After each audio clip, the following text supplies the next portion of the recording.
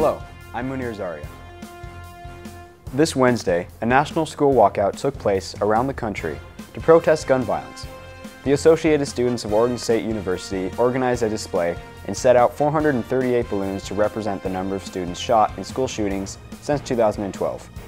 McKenna Elias, an ASOSU senator on the outreach committee, led the event in the MU Quad and explained what the different colored balloons represented. The colorful ones represent students and faculty that have been shot in school shootings since Sandy Hook, and the black ones in the middle represent those that were killed in the same amount of time.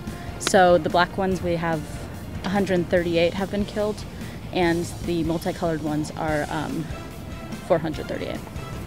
Students Haley Emerson and Michaela Stark, who are both studying human development and family sciences here at OSU, expressed their opinions on what they think of the importance of the event.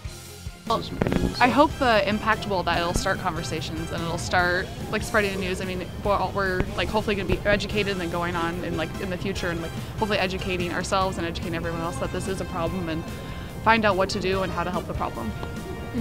And hopefully also to add to that, lead people to realize that they do have a voice, especially if we all stand together, and that hopefully through things like voting we can change policies.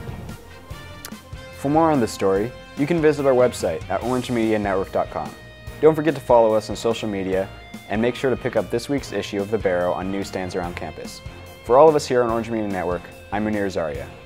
That's all.